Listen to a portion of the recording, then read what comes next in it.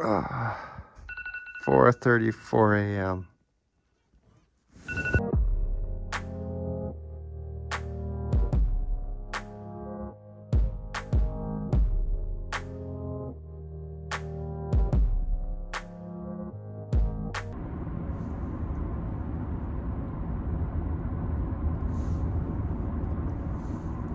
Aw, Coda, you look so tired.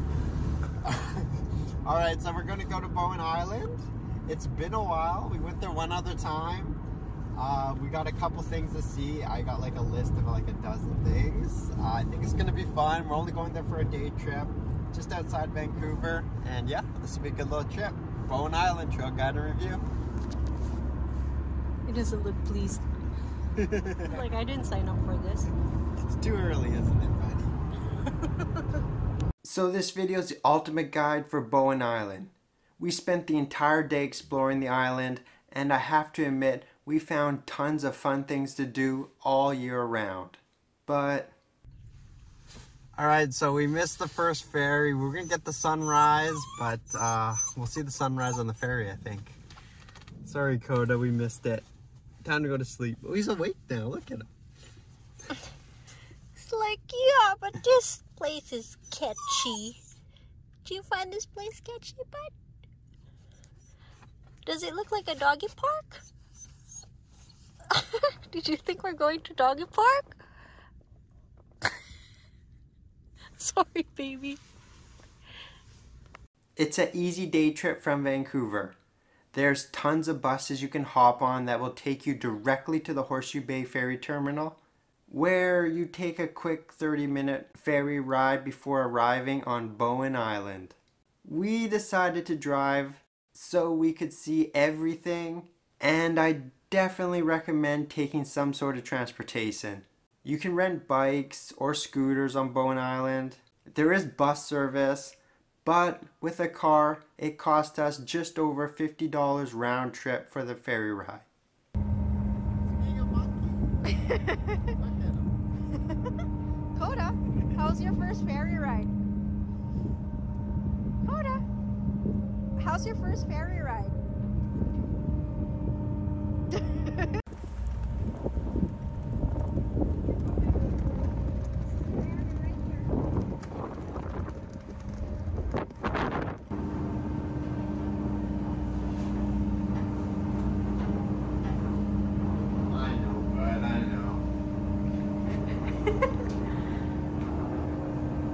He doesn't look pleased.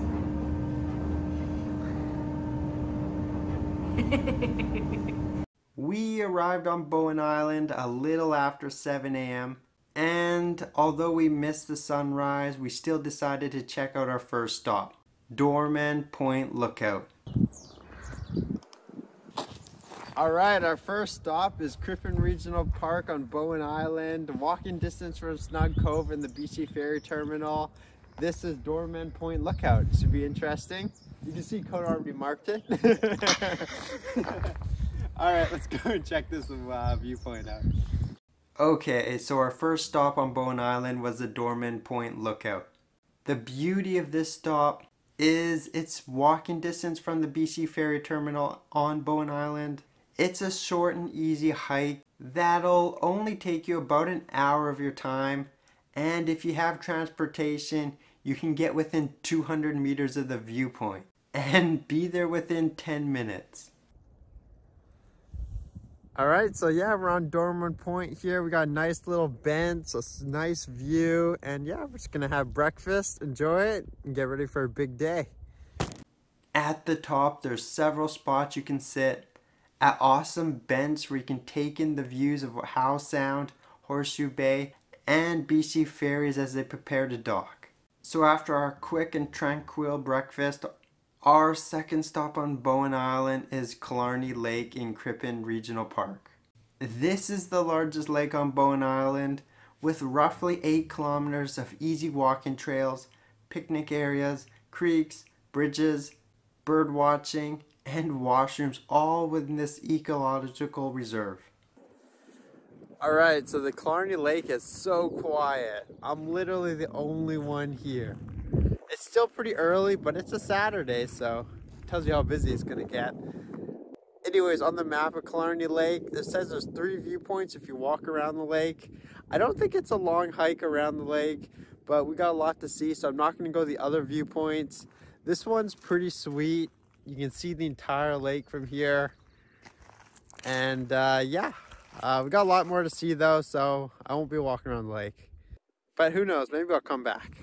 So I never did end up hiking around Killarney Lake, but online it says the trail around the lake takes about 2 hours to do, which is kind of surprising because it doesn't seem that long. But there seems to be 3 viewpoints along the way. This is one of them. The other 2 seem like it takes a small hike up to the viewpoint, but overall it doesn't look like anything difficult. Alright, our third stop here in Bowen Island is the Opa tree. Now our third stop on Bowen Island is the ancient Opa tree. This 1,000-year-old Douglas fir is located within walking distance from Killarney Lake. It is on private property, but if the gates open, I definitely recommend checking it out. We drove right up to the tree. They take donations, but if you can't afford it, no one's going to harass you.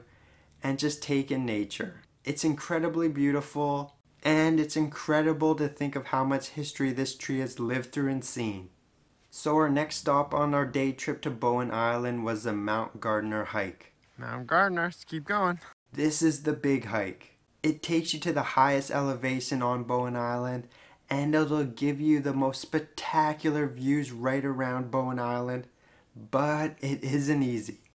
The official trailhead starts near Killarney Lake, but there's tons of alternate trails you can take up from various points around Bowen Island.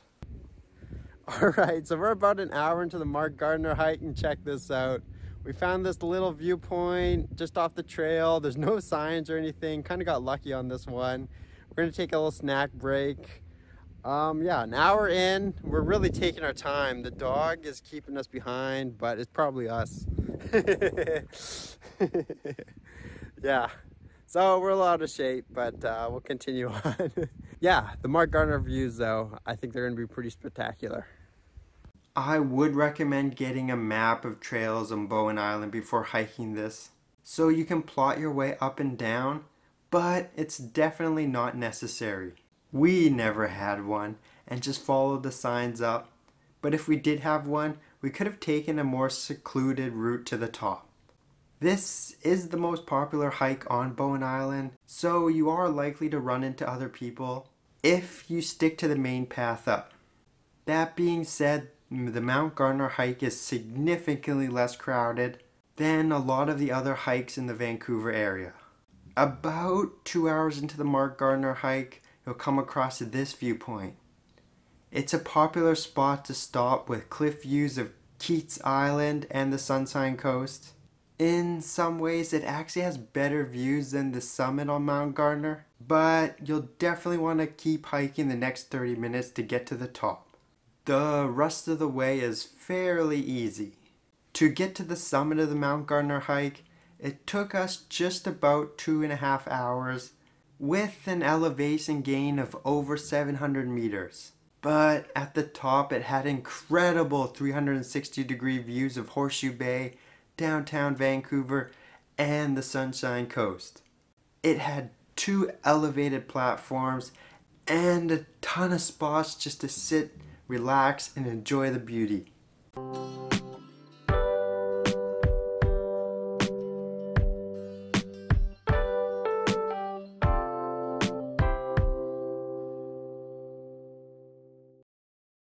If you're going to Bowen Island, you're definitely going to want to check out some of the local small businesses in the area. Immediately from the BC Ferry terminal, you'll find tons of local coffee shops, candy shops, restaurants, and anything else you can think of. There's really no franchises on Bowen Island. It's just local, hardworking small businesses here to support. We ended up in the Artisan Square, which is just up the hill from the ferry terminal. Alright, so this artisan market, we found this gelato place. It's really good. Everything here is small businesses, so a little more expensive, but this is really good. Alright, off to the next stop.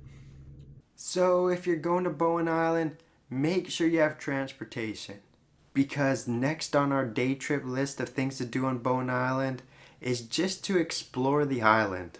If you're going to walk on the BC ferries to Bowen Island, make sure you either rent a bike, scooter, or take the public buses on the island. Because there's just so much to explore. It surprisingly takes over half an hour driving to get to one side of the island to the other. In the meantime, you'll enjoy beautiful views, natural forests, quiet streets, and take in some incredible views of the ocean, all while checking out these unique houses and properties on Bowen Island. We eventually ended up at Kate's Bay Beach on Bowen Island. One thing you'll find a lot of on Bowen Island is public beaches. They surround the island, and because of the limited population, the amount of beaches on Bowen Island, and the fact you have to take a ferry to get here, as you can see, the beaches are fairly empty. Here on Kate's Bay Beach, the views were nice with the incredible mountains in the background.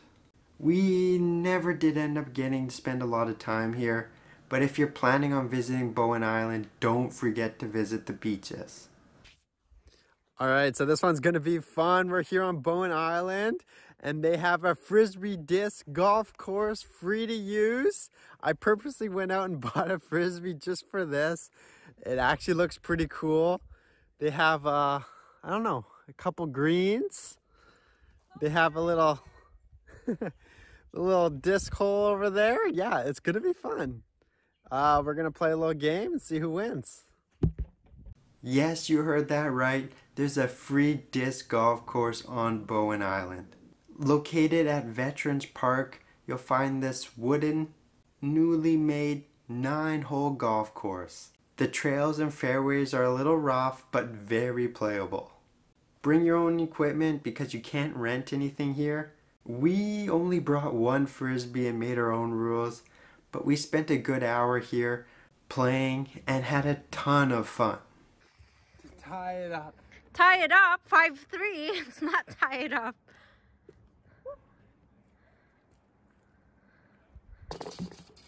Ooh, you only lost for 1 point. Okay, so we ended up making it to the next stop just in time. This is Riley's Cider on Bowen Island. Riley's Cider is new on Bowen Island, having just opened in 2021, but a worthwhile stop to make. They have an excellent patio, tasting room, and everything's handcrafted on Bowen Island. This orchard was planted over 30 years ago with a variety of over 1,000 different kinds of apples. Do a little cider tasting on this family-run business and relax after a long day of Bowen Island. Alright, so if you're coming to Bowen Island, you got to do the Sea Walk Trail. Look at that background, just absolutely gorgeous. So yes, the Sea Walk Trail is without a question something you're going to want to do when you're visiting Bowen Island.